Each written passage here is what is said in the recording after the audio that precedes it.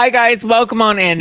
Sorry I'm a couple minutes late. I was having some Wi-Fi issues, but look what I have here in tow. It is a copy of Prince Harry's new book, Spare, and it is very, very long. So if you don't want to buy it and you don't want to read it, I will spare you the money. And we're going to be breaking down part 1 today. I hope you are ready. We have a lot to break down, so here we go. Oh, hi, it's me, Zack Peter, pop culture junkie, reality TV insider, published author, and host of the No Filter with Zack Peter podcast. Here I'll bring you all the latest news on the Real Housewives, deep dives into celebrity legal scandals, and unfiltered convos with your favorite stars. I've got you covered, and yes, I always keep receipts. So be sure to hit that like button and subscribe for all the latest tea. Now, let's dive in. What's going on? Welcome on in, guys. Welcome on in. Today, we are recapping part 1 of Prince Harry's new book, Spare. It is out now. I made sure I went to run and grab myself a copy hot off the press, and I tried to read through most of at least part 1. So the book's broken up into 3 different parts. Part 1 is 57 chapters long. So we made it 37 chapters, almost all of the way there, and we'll break down part 1. And then next week, we'll break down part 2, and I guess whatever's left of part 1. And then the following week, we'll break down part 3. So you will get it in chunks, parts 1, 2, and 3, throughout our Tuesday Zack Pack weekly unpacks, which are streamed live every Tuesday evening on the youtube.com/justplainzack. And I will be sharing the rebroadcast on the podcast. So if you're listening to this on the podcast, know that it is a rebroadcast. Also, guys, I just wanted to give you a heads up that next week, the week of the 16th, I will not be here. I will be out. I will be with my family on vacation. I'll still be working-ish, but I won't be recording that week. So just a heads up, all of next week's episodes will be pre-recorded because I will be out of the country all next week with my family. I have not taken a vacation. I don't remember the last time I took a full week-long trip. That may have been like Dubai, many years or back in like 2018, I think. So it's been a minute. So just a heads up, everything next week will be pre-recorded. So if there's any breaking news, follow the Instagram account at No Filter with Zack, or stories. I'll be sure, or not stories, sorry, YouTube Shorts. We'll definitely keep you guys posted.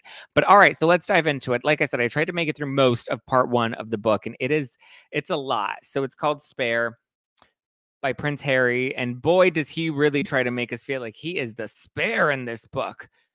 So the book opens and he describes his experience with the Balmoral Castle. The Balmoral Castle. He brings up a 1997 summer at Balmoral. Princess Diana was not there because he says at this point she was no longer a part of the family. His mom was off with her new friend, which is how the family would refer to this mystery man, even though he wasn't much of a mystery because here she was out with this other man, and it was just her new friend. That's how we'd refer to him. So he says that he and William did not really care for her new friend, but as long as this new friend made Mummy happy, that's all that mattered to him. That's all. So, and this is all part of part 1, Out of the Night That Covers Me is what it's called. Prior to that, he does open up the book with discussing his grandfather's funeral. This is what I thought was really interesting. So before we even get into part 1, chapter 1, there's a whole prologue, right? And so here he starts talking about his grandfather, Prince Philip's funeral. Right out the gate, he's just ready to put it all out there, mention it all. Let's start with what went down at the funeral. So he has a lot of like sweet anecdotes, remembering how Prince Philip was, the biggest advocate of his beard, and how he was an advocate for his parents dating. He speaks very kindly of Prince Philip. He speaks kindly of his mother, noting that he doesn't remember much of her. As you'll remember in the Netflix documentary, he seems to not remember much of her there either, but he remembers her smile, her eyes, her childlike love of movies and clothes, her love of sweets, and how much she obsessively loved her 2 sons. He describes her as very pure, a very pure and radiant light. He said that the Windsors had always been at war, especially at this point, so all she ever wanted was for her boys to be good and not at war. even if that meant not being at war with Prince Charles, who was their father. So he says, now here was Harry waiting to meet his father and his brother at the funeral. And he said that it was odd because he hadn't really heard from them. He'd been like calling them and texting them. And he was like, okay, I'm at my grandfather's funeral. And, obviously he wasn't, I don't believe he was there publicly, right? Wasn't he like not allowed to attend? So anyway, he is trying to make nice because his mom wanted them to always make nice and to not have any contention, which is really interesting that he decides to open up his book with that, considering the book drags a lot of people, and we'll get into all of it. So he says that he was worried when he finally saw his father, Prince Charles, who was prince at the time, now he's King Charles, when he saw his father, Prince Charles, and Prince William walking towards him, and he says that it reminded him of seeing his mother's coffin.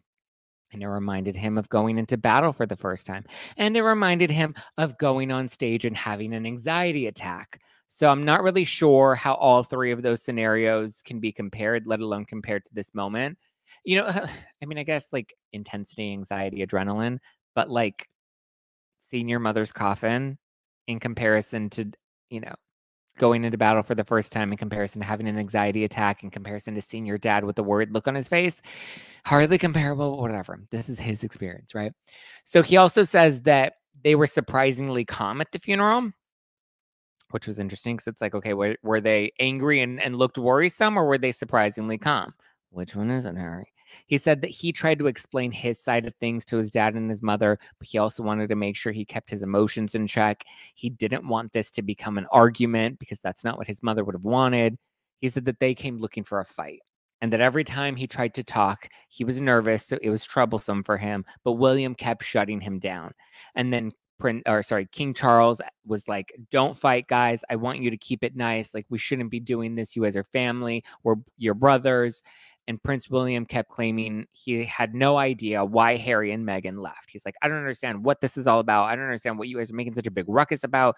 You're just causing drama, just to cause drama. And Harry's like, oh, if he can't see why we left, then maybe he never really knew us at all.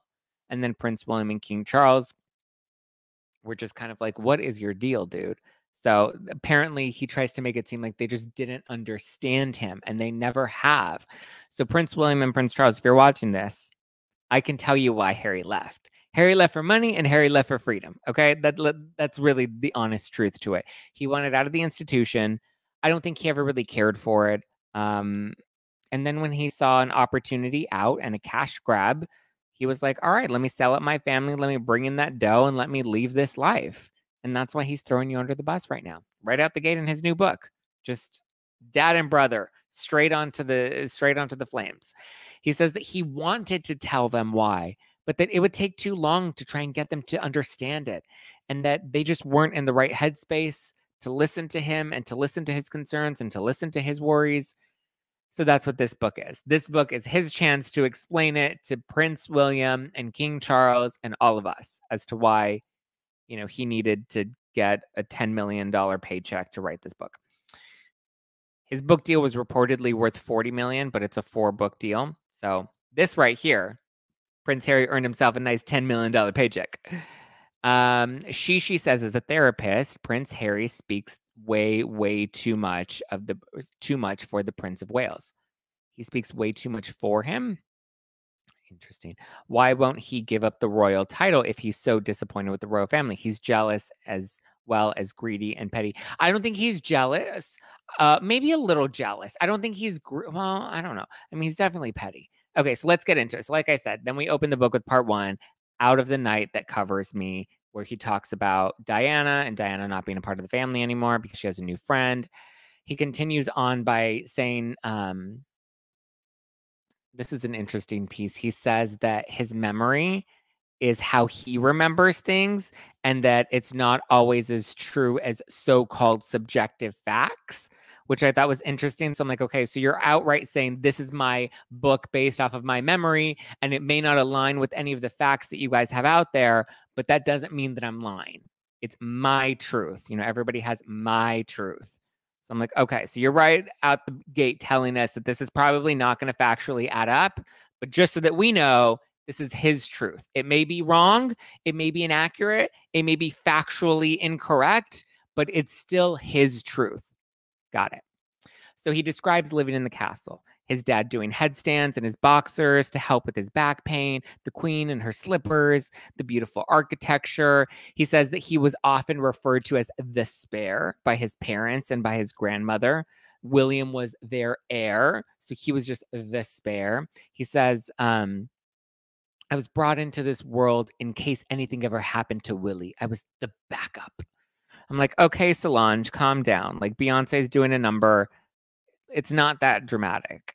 So he talks about always like it's pretty for any sibling that has an older sibling, like it's pretty on par with what it's like to have an older sibling and to kind of feel like you're in their shadow a little bit.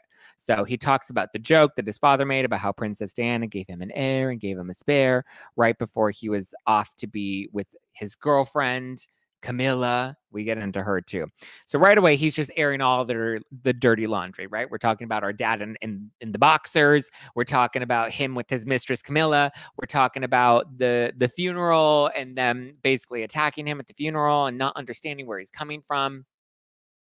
We'll see if the same laundry gets aired on himself and his own wife, Meghan Markle, down the line. But as of right now, he's just really throwing everybody out there.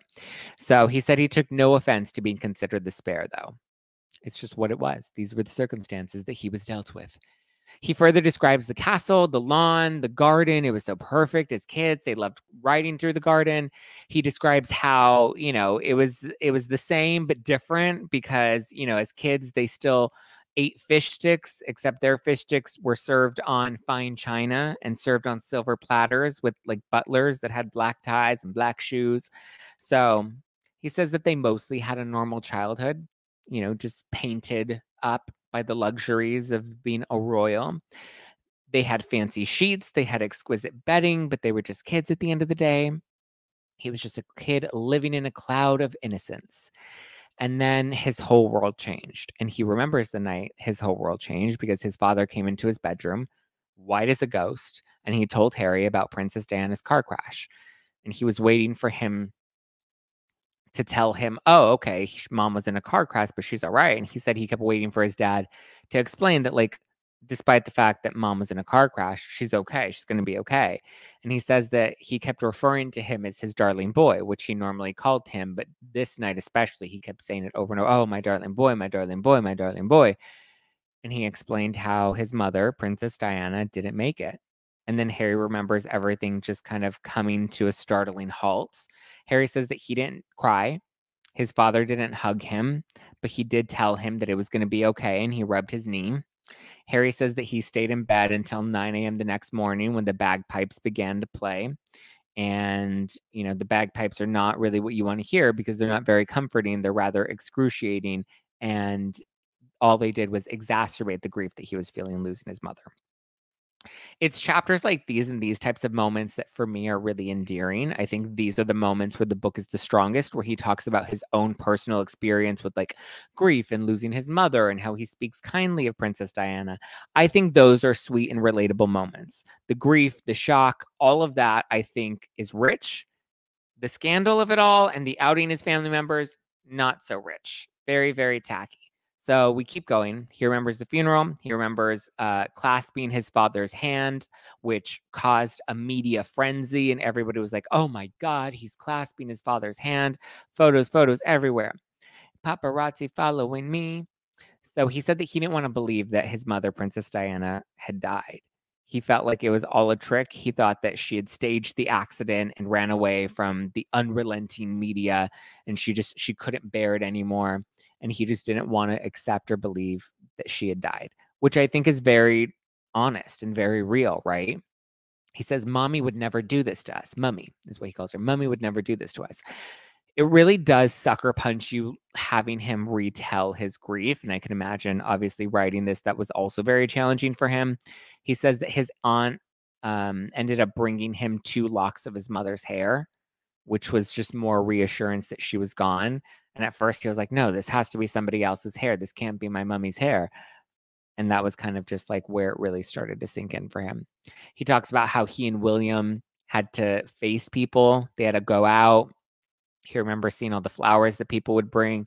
He remembers talking about meeting strangers who would cry over the loss of his mother because that was his mother, but these people were, the Commonwealth, and they didn't really know Harry and they didn't really know his mom. But he says that he didn't cry, that he was just very blocked off and he just tried to quietly cope. It seems like there was a bit of some disassociation that was going on. He goes hard at the press for killing his mother. He definitely throws that out there quite a bit. He says that the public funeral was a lot for two young boys, which I would agree with. He details how there was a possibility of him being too young to have to walk down behind the casket. But he says that, that would have never been a consideration with William. He ultimately did end up participating in the funeral, and there he finally broke down and sobbed, which he says he felt guilty about. He felt guilty for crying and sobbing because that broke royal protocol, and you're not supposed to cry in public.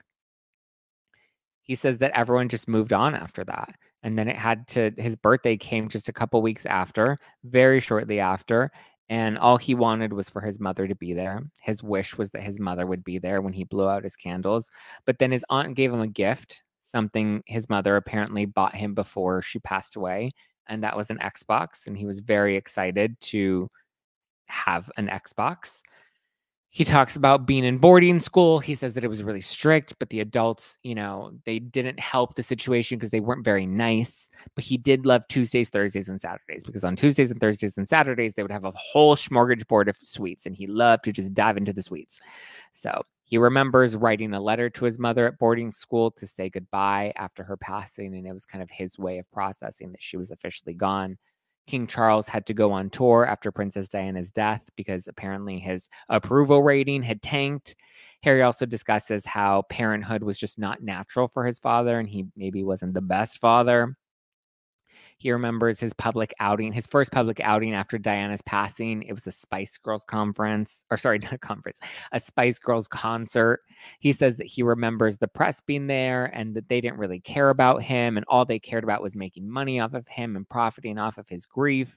He talks about how at school, many of his teachers were sympathetic, but some of them were not very sympathetic, and they gave him nothing, no ounce of empathy.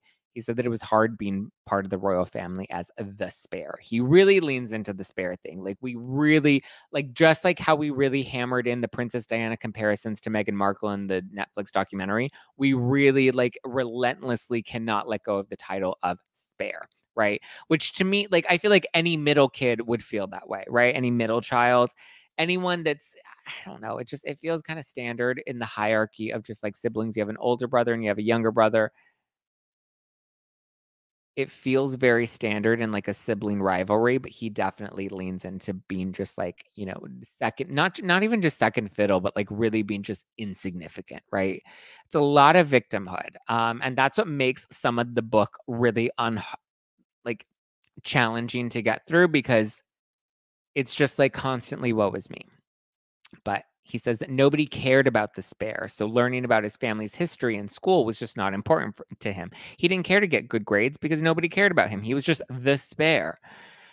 Listen, I can have sympathy for him, but come on. You're a teenager. Any teenage boy under these circumstances, I feel would be uninterested in school. And I don't know if, he really gave this, do we really believe that he gave this much thought into being the spare? Middle child syndrome can relate. Exactly, Brittany. I think that's a great point. The Xbox came out in 2001. Diana died in 1997. That's a good listen. Gwen is on it. Listen, Gwen, I'm not here to fact check anything because he said very much out the gate, fact checking is just not a thing. We don't do fact checking because the facts might not be in line with his memory and what he remembers. So that's an interesting point. Gwen made that comment. The Xbox didn't come out for a couple more years. Listen, Harry didn't cut it in the army. They had to bring him back with excuses. He didn't pass at school or Sandhurst not passing at anything now. He just used Meghan to get out. I mean, that's kind of my sentiment, Carrie, but let's get back to the book. So for me, and I guess I have a question for people in the UK, not necessarily in relation to your experience with Harry now, but those of you growing up that remember the passing of Princess Diana, when you looked at Harry and William, when you looked at the royal family, was your understanding or idea of Prince Harry as just the spare? Because he really leans into this title of just being the spare. And he continues to reiterate that. And I don't know if that was like the consensus publicly that he was just the spare and like insignificant in that way. So we keep going. He talks about his BFF, Hennes, who was also named Harry, but he called him Hennes. And Hennes cared a lot about him. Hennes was his biggest partner in crime in school. No matter how often the two of them got into trouble, he says that nothing compared to the pain that he felt on the inside. No punishment could ever hurt him the way the grief that he was dealing with was hurting him on the inside. Talks about Diana's quote of there being 3 people in her marriage, but Diana forgot about him and his brother, and he was so hurt that she would say there are 3 people in her marriage, but like she didn't mention him and William, him and Willie. He talks about Camilla, and he says that she made an effort with them, and that, you know, initially he was worried she might be the typical evil stepmother, but she wasn't. She was nice. They were willing to forgive her as long as she made Prince Charles happy, and they were willing to accept her. But apparently the only thing they begged was that her father or their father not marry Camilla, because they thought that it would cause a media frenzy if they got married, and it would pit Diana against Camilla, which, I mean, I guess ultimately happened. But he said that Camilla began petitioning for the crown shortly after, that the second she came in, she was initially ready and gunning for that spot. He then speculated that there were some press leaks regarding private conversations that they would have, and then, you know, starts to cast Camilla in this bad light, saying that she hired this press guy, and the press guy would obviously go and leak things out there. He definitely, it's very interesting because he talks about how, like, you know, she's not an evil stepmother and she was really nice and she made my father happy. And then all of a sudden she turned into the evil wicked witch. But it's interesting how she can, you know, come in, and suddenly when she comes in, she's ambitious. She's petitioning for the crown. She, you know, is not thinking about anybody else but herself. But when people say that about his own wife, when people try to cast those same accusations at Meghan, he very much is like, no, never. My wife is perfect. She's Mother Teresa reincarnated. She's Diana 2.0. So it's interesting that he cast these stones at Camilla, but yet will not tolerate anybody casting even an ounce of a stone at Meghan in this same light. Is Harry like Meghan, who can't remember what he says one day and then lies the next day?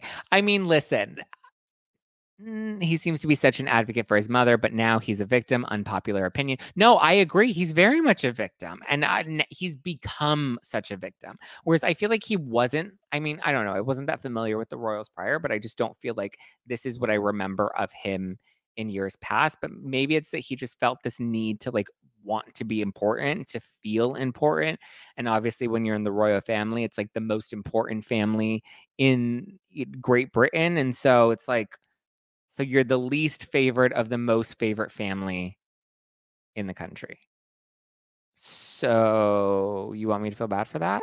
Not that there's not, I mean, not that like, I don't want to be an asshole and I don't want to have no sympathy for him, but it's also just like the victimhood is just very, it's a bit of a lot. He remembers going to school with William, and he says that William would tell him to say that they didn't know each other. And he was really hurt by that, but he was just William's spare. Just like, my God, like this sounds like an older brother. When you go to high school and your older brother's there and he's like, oh my God, we don't know each other. Don't talk to me. I don't know you. You don't know me. Like, just don't even look at me. Right? You don't know me. It feels like that. It doesn't feel like William's like, no, you're just my spare. I'm better than you. Like, it feels very natural sibling rivalry, right? He says that it was hard to fit in, that he was one of the problem students, or so he felt. He begged to find a friend, someone that didn't care that he was a royal, or that didn't care that he was just a spare. Says that because he felt like an outcast, he fell in line with a bad crowd, and he remembers smoking cigarettes and smoking weed, sneaking swigs of beer, right? So he's owning up to smoking cigarettes, smoking weed, sneaking swigs of beer, being a problem child, not really being interested in school, right? So he's owning up to all of these things, right? He's like very much like, yeah, that's what it was. I wasn't interested in it. Remember that for later. So after getting his hair made fun of, because everyone's like, oh, you got red hair. I mean, they probably didn't call, well, I'm sure they called him Fire Crotch, but like Fire Crotch on his head, right? So he said that someone, as a joke, convinced him to shave his head. And so he was like, yeah, I'll do it because he was a bit of a rebel. And so he ends up shaving his head. And then he says that that was like a total nightmare and he was so awful. Like he was so taken aback. And he said it was such an awful experience that he shaved his head and he ran upstairs to his brother William. And that William was like, oh my God, dude, like that's crazy. And was like laughing. He's like, can you believe my brother was laughing at me because I shaved my own head? You shaved your own head. You were a teenager. You were a knucklehead. You were a dumb kid that did dumb shit. Like it's not that unique to you, Prince Harry. And then it became a headline in the press. And he's like, can you believe they wrote about me shaving my head? Granted, I think the headline was that they called him a skinhead. But I mean, he literally shaved his entire head. Like, you know, they did the same thing. Like they dragged Britney when Britney shaved her head. Not to say that Britney wasn't dealing with her own mental health issues, but it's just like the press is ruthless. I feel like we needed more people to maybe protect them as kids, maybe on the inside, maybe someone that can kind of coach them through having to deal with this public life. I think that probably would have been beneficial for them. But it's also like Prince William doesn't have these same accounts. Like Prince William doesn't feel like his life was over as a result of being in the royal family. Granted, they're siblings and they're going to have different experiences, but as Harry said, his experiences might be lies. So believe him. Then he breaks his leg, right? And he's like, oh my God. And then that became another headline that I broke my head and I was in the hospital. And he said that he hated that article because it made him look like a delicate flower. He said that he was nothing more than a cartoon character for the press. He said that the worst part of it was that these articles were poorly written. It was bad literacy.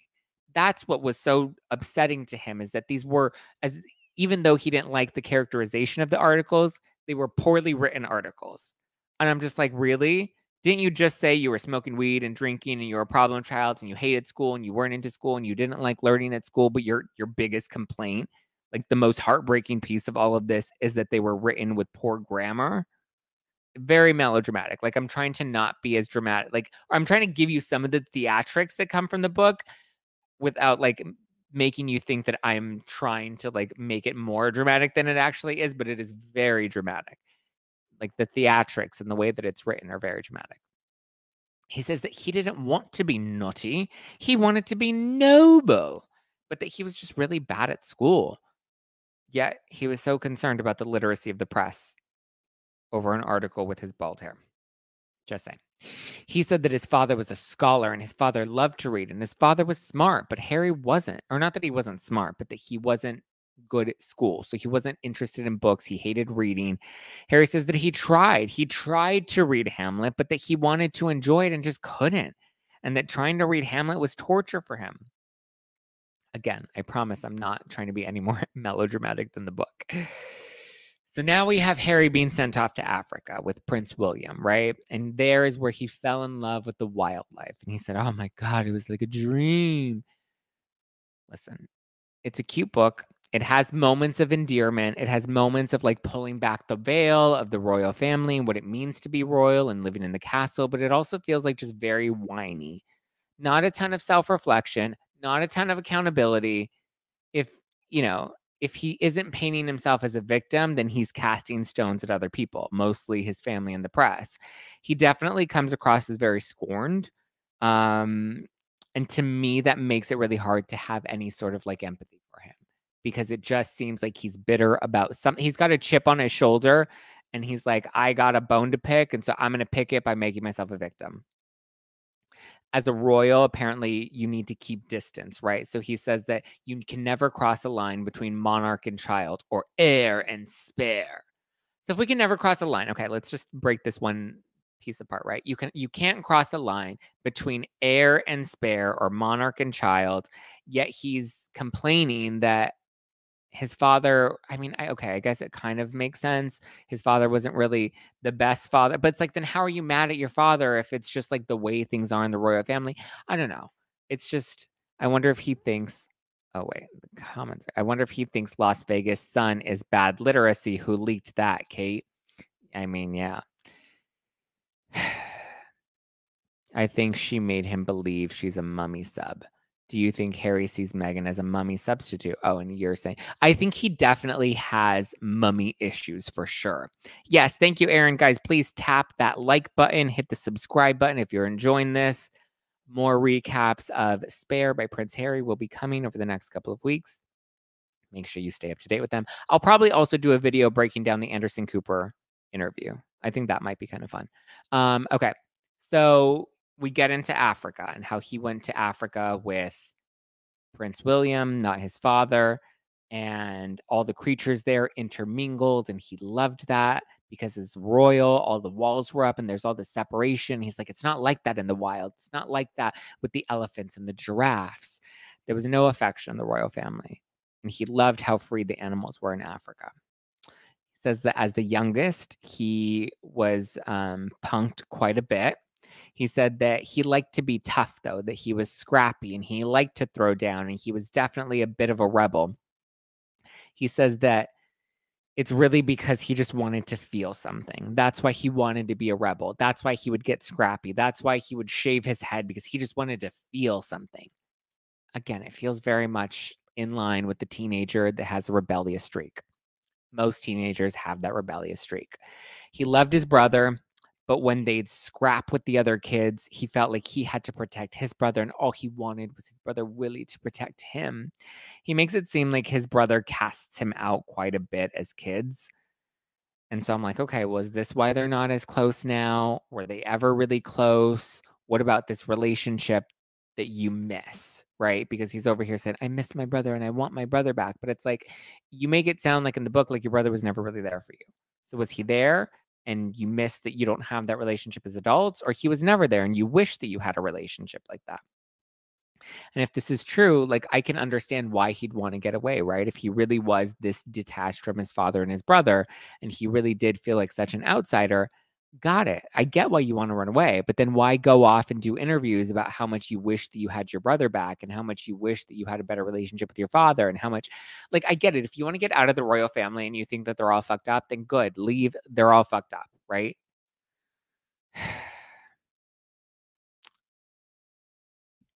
It's interesting.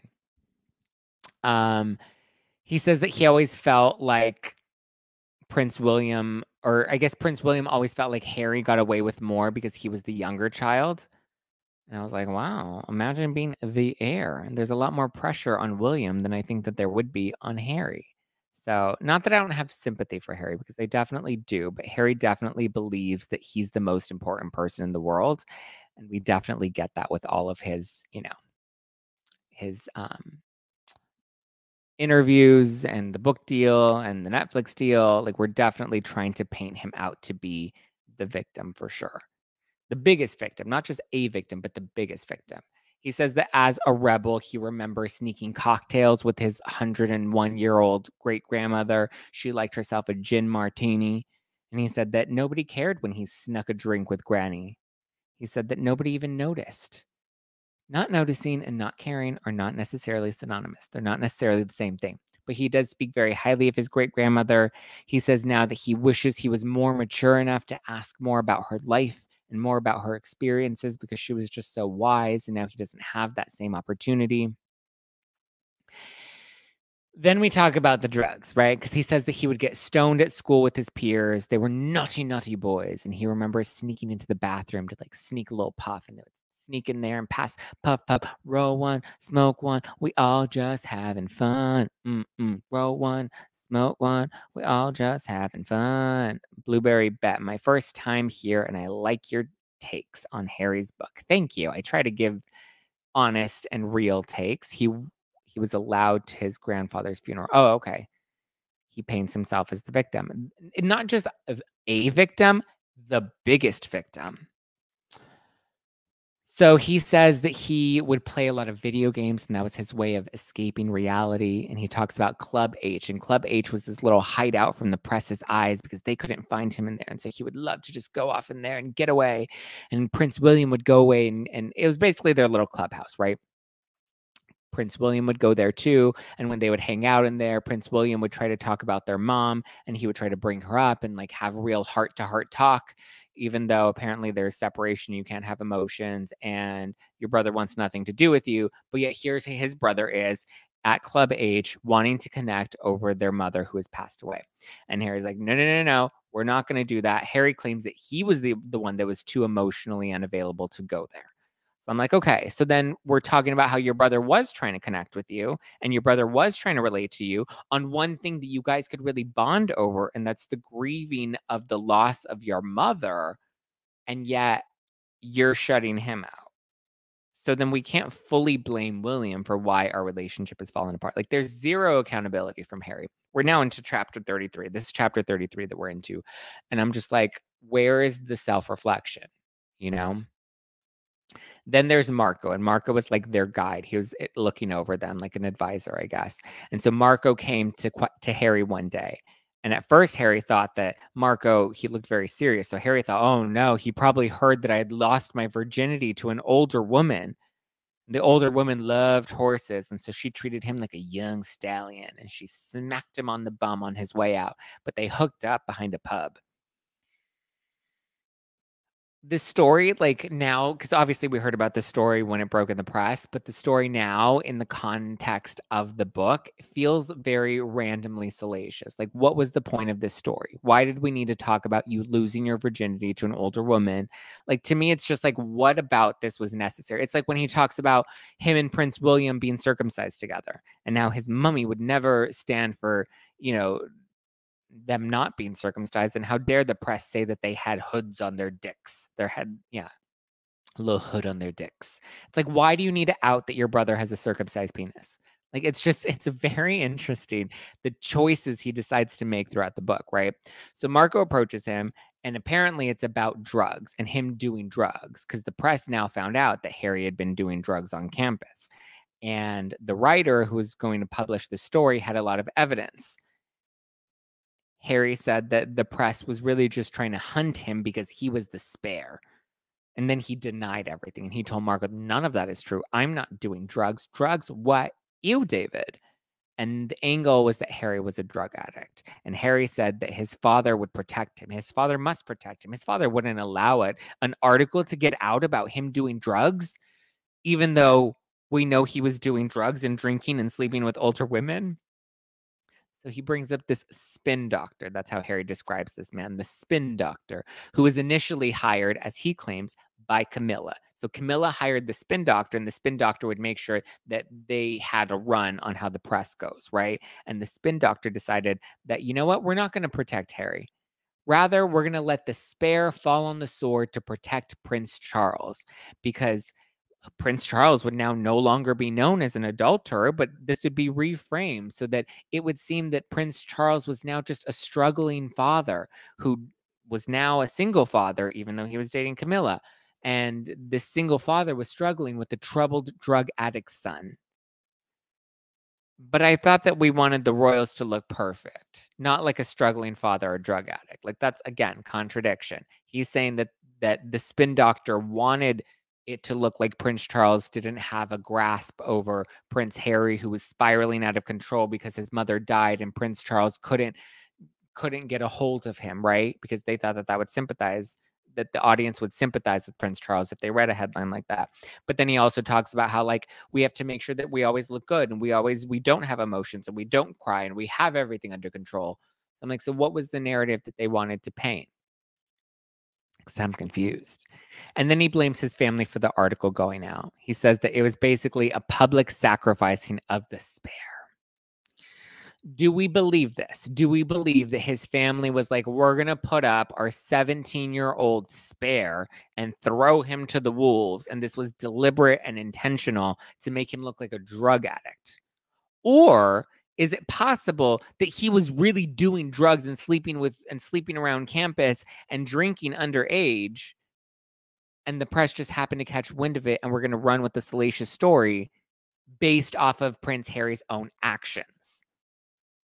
Because he says that the editor who was going to publish the story had photos of him at a rehab center. But Prince Harry claims, just like he claimed to Marco that he had never done drugs, Prince Harry claims that the reason that he was at the rehab facility was because he was doing charity work at the rehab facility.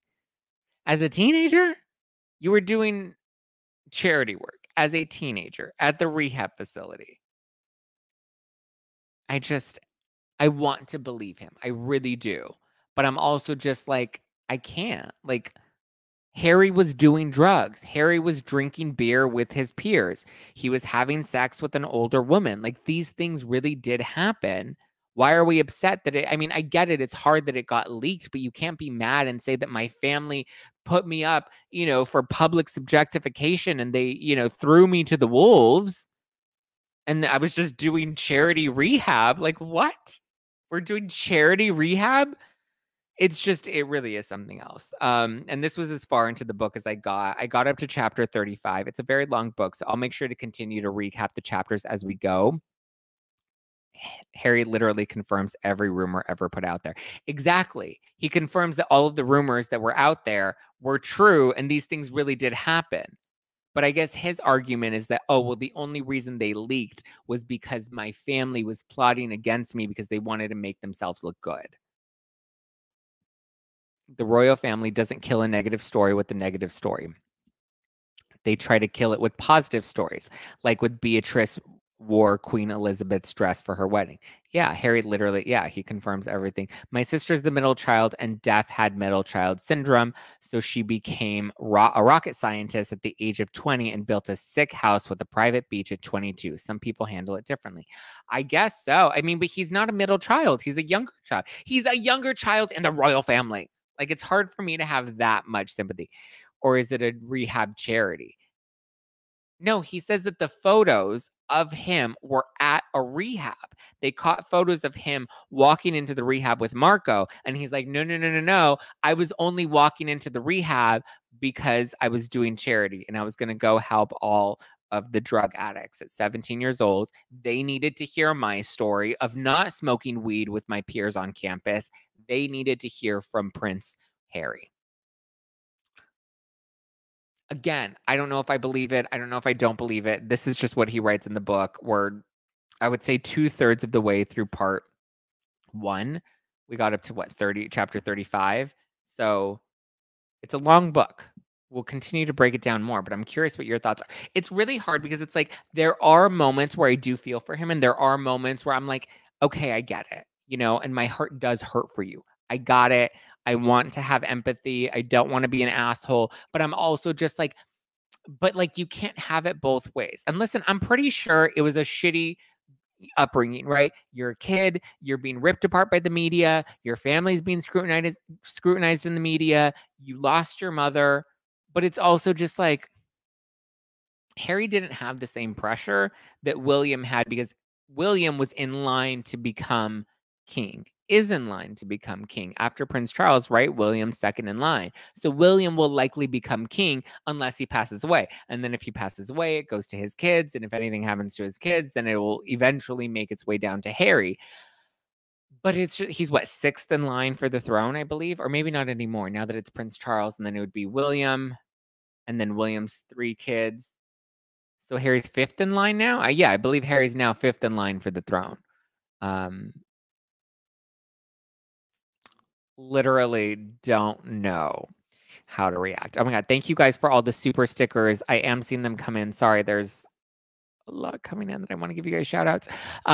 Thank you, Sabrino Chica 09. Thank you, Sabinochica. Thank you. I appreciate that for the super sticker. Thank you guys for the super stickers as you're sending them in. Zach, I love your logic. You make shit make sense. I mean, I try, Mary. When it doesn't make sense, then I'm like, make it make sense. Let's do this. It's hard to read because he's so paranoid and none of the narratives make sense, but are somehow all conspiracies. Yes, MT, I agree with you. It's just all of the narratives make him the victim. And I'm like, okay, at what point do we take accountability? At what point do we say, yeah, I was smoking weed and I was doing coke and I was smoking cigarettes and I was drinking beer and I was underage and I shouldn't have done it? And was I dragged into the press? Yes, I was dragged into the press. Was it fair? No, it wasn't fair. Was it hard for me? Yeah, it was really fucking challenging because of the pressure of being in the royal family. So yes, as a teenager, I was, I dabbled into things that I thought were going to make me feel better. But he doesn't say that. He's like, I just needed to feel something. I needed to be a rebel so that I could feel anything. I needed to do cocaine in the bathroom because otherwise I wouldn't feel anything. My brother didn't love me, even though my brother wanted to connect with me. My brother didn't love me. My brother would want to talk about our dead mother, but I didn't want to talk about our dead mother. But my brother never wanted to connect with me, and my brother couldn't be bothered by me, and I was just his spare. If I had a brother that wrote this shit in a book, I would be livid. Livid. I would be like, what the actual fuck? Did we grow up in the same house? In my opinion, it's obvious he's still using drugs. I don't know if I would say that, Gwen. I don't think it's obvious that he's still. I mean, I wouldn't be surprised if he was still, snorting some. Listen, now he's in Hollywood. As for being a spare, 1,000 years ago, 1,000 years of spares in all royal families require spares. Newsflash, Harry, you are not the spare and have not been since William had kids. That's a good point, Jacqueline. He's no longer the spare. He's like the spare way down the line. His kids are the spare.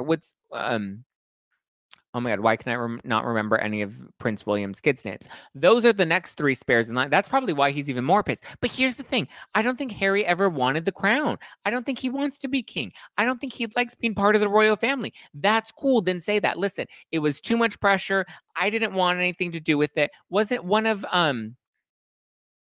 sorry, I'm still new to the royal family. I'm still trying to learn all the family trees and stuff. But Prince Charles, now King Charles, doesn't he have a brother?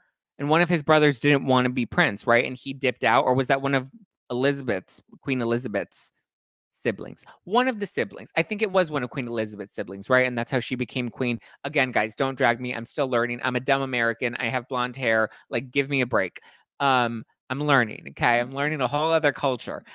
But if memory serves me correctly, there was Prince Andrew, not Prince Andrew, Prince Philip. I don't know. There was one of the princes. Prince Bruce? I don't know. One of the princes that was like, I don't want to be a part of this, so I'm just going to peace out. I'm going to relinquish my opportunity to take the crown. And then, it is what it is. The Sussexes have denied stories, and then they write or say something that confirms the stories are true. Their credibility is zero. Yeah, I agree. Their credibility is zero because stories keep changing. I actually did a good podcast with Jacques Peterson, who hosts the Unpopular podcast. We just did a podcast that came out this week about that and how the way Meghan Markle and Prince Harry are able to get away with these things is there's always a kernel of truth in there, and they would just blow it up to make it a giant popcorn, but that's not actually the case. But there is just like a teeny tiny nugget of truth in there. Yes, guys, tap the like button, hit the subscribe button, hit the bell notification button. That way you always get pinged. King Edward. Yes, King Edward is the one. He was Elizabeth's uncle. Okay, got it. So you guys understand. Her uncle, yeah, abdicated. That's right. I remember that. I remember that happening. The queen's uncle, his dad's older brother, abdicated the crown, is who you are thinking of. Yes. See, so it is possible. You can just say, hey, peace out. I'm done. I don't want to be a part of the royal family. I'm good. See you later. You don't need to go and slam the royal family as a result of it as well. Like, to me, it's just, it's interesting. King Edward, that was his name, not King Bruce. King Edward, Elizabeth's father, took the throne when his brother stepped down to marry who I believe was an American. See, great point. King Edward, that would have been the perfect stage for Prince Harry to follow. Okay, guys, the new part 2 of Spare by Prince William will come out it'll be streamed next Tuesday. It is going to be a pre-record, so I'm just letting you guys know that now. It will be pre-recorded. I'm going to tape it this weekend, but it'll still stream at our regular time on Tuesday. But just know I'm out all next week, so anything that comes out on the YouTube or on the podcast next week will all be pre-recorded over the weekend because I am going to be out of the country. So just know I will probably still pop into the live chat and be chatting in the live chat, but just know it won't be an actual live stream.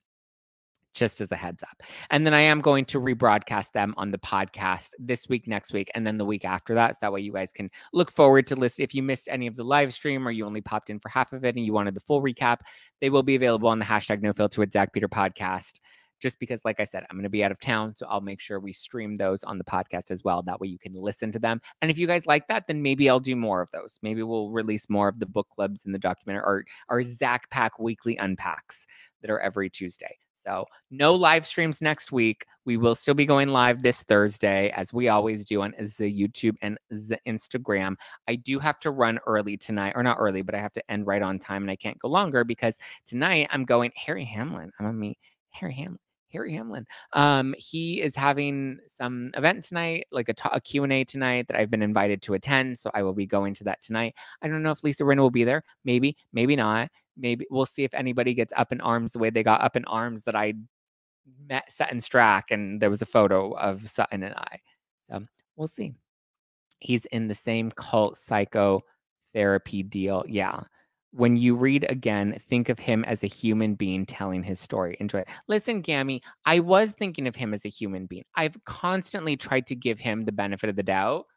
He is a human being. He's a very hot human being. Listen, if Harry slid into my DMs the way he slid into Meghan Markle's DMs, I would not say no. I would be like, yes, let's do it. So I do see him as a human and I do have a giant heart and lots of empathy for him, but he makes it really hard for you to really understand his story without fully just seeing him as a victim. Like all he wants you to do is see him as a victim. And my issue with people that have that victim mentality is there's no self-accountability. There's no, let me try to figure out how I contributed to that issue and what I learned from it. Because when you cast a stone and you paint yourself as just the victim, then you don't grow, you don't learn, and that self-reflection is just totally missed, right? This is a really sad story in all reality.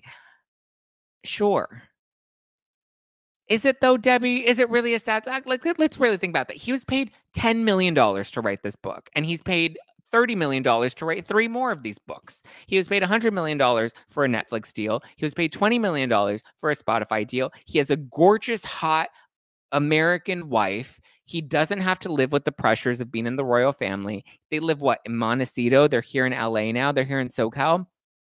How is it really a sad story? He didn't want to be a part of the royal family, so he broke away from the royal family. He now gets to live a life with his beautiful wife and his beautiful children in a beautiful home, and they're racking in hundreds of millions. Hundreds of millions. It's not about the money. I know, it's not about the money. What about his gorgeous family? And the fact that he no longer has to be part of this awful family that was so mean to him and the press that was so brutal to him and so brutal to his wife. Like, it sounds like they're living a happy ending. Why? So at what point is this sad? Poor me, write a book, imagine. Like, listen, I do want to have empathy for him, but it's like, how do I feel bad for him crying about having such a terrible life when it's like his life didn't end up that terrible? His life seems pretty damn good at this point. I would love to be racking it. If Netflix wants to pay me $100 million and Random House wants to pay me $30 million or $40 million, right? It was $40 million, $10 million per book. Yeah. $40 million for a Random House book deal and $100 million for a Netflix deal and $20 million for a Spotify deal. And I got to have a hot smoking wife and 2 beautiful children without the pressures of having to be in the UK living in the royal family. Privacy, privacy, privacy. I mean, but I don't think they really want privacy. I think they want the money and the fame, and good for them, but like, own it, baby. Own it. They lost their brother. Oh, it's sad for William, the Queen, Charles, etc. So, okay, got it. I mean, apparently, according to Harry, they didn't care about him. I mean, I guess it is awful that they have to get dragged through all of this. Like, they really are getting dragged.